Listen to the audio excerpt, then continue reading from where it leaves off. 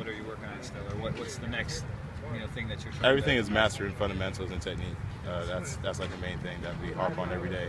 Spend a lot of time out here focused on fundamentals. Coach Wash, Coach Chris. So I mean, just trying to be a sponge. Where do you feel like you improved the most? Probably technique. I mean, I just feel like I have so much more to go. Just being around like Sue and C.J. Mosley and watching them work and seeing the experience that they have, and like there are certain things that I just don't know yet, and I haven't gotten accustomed yet, just because I'm young and I haven't got that much feel for the game yet. What have you learned from Sue?